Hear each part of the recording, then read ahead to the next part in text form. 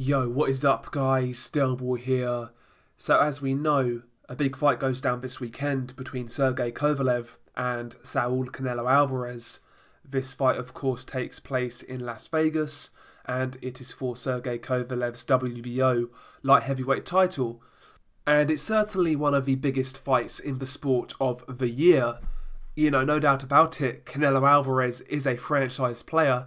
Hate to use that term, but he is one of the biggest names in the sport, if not the biggest name in the sport. So when he fights, naturally, it draws a lot of attention. Canelo draws a big audience and a lot of eyes to the sport.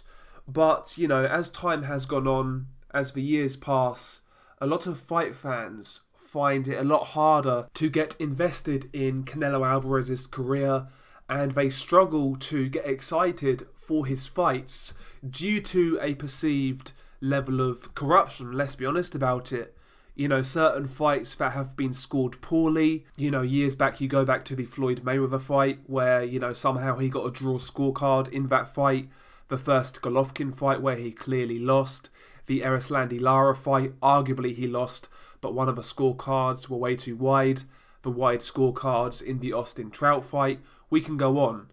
You know, scorecards in Canelo fights have widely been criticised for years now. On top of that, obviously, the failed PED test and the accusations that Canelo Alvarez juices. And on top of that as well, you have rehydration clauses, catch weights, etc. My point is, when you look at Canelo Alvarez fights, there's a large portion of boxing fans who really dislike the level of politics that comes with Canelo.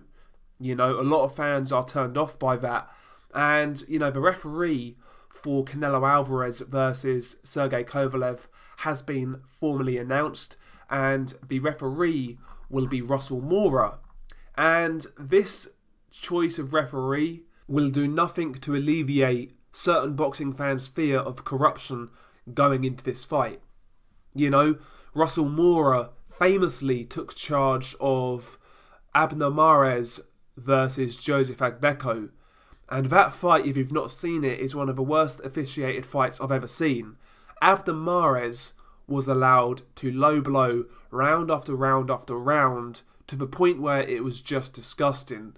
It was downright cheating, and somehow Abner Mares got away with it and got the win. That fight was terribly officiated and one of the worst officiated fights of the past 10-15 years, no doubt about it. So make no mistake, Don Trella has that reputation going into this fight.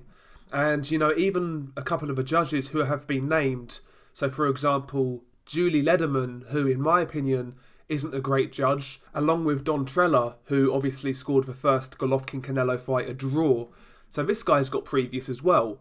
So, you know, the choice of officials isn't going to do anything to alleviate concerns that boxing fans may have going into this fight. A lot of people on all sides, apart from Canelo fans, don't trust the way this guy has his fights officiated. You know, they think there's something fishy there. And boxing just doesn't help itself at times. Everyone knows there are these clouds over Canelo Alvarez fights. And from a PR perspective, you would imagine at some point the people around him would want to, you know, distance themselves from that reputation. But no, here we are. We have officials that are very questionable.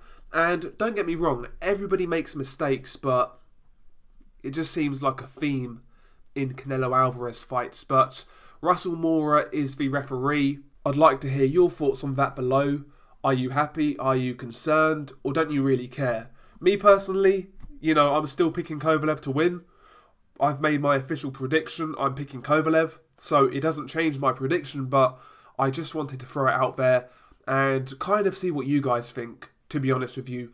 I would have liked a better choice of officials. Guys with less track record of messing things up in a big way in big fights. You know, guys who have a better track record, basically.